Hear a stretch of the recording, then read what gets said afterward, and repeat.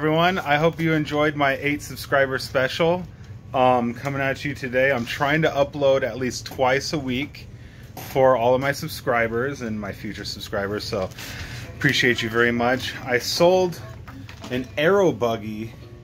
Now this was a lot of RC cars that I got from an old gentleman for 50 bucks.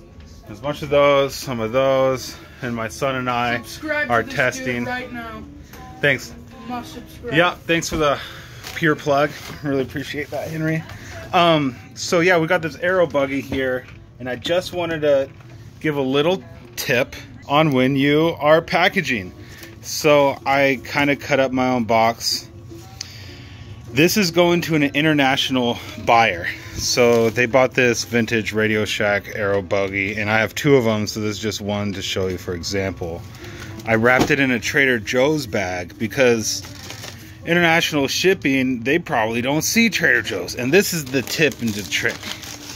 I always throw in ads for the packaging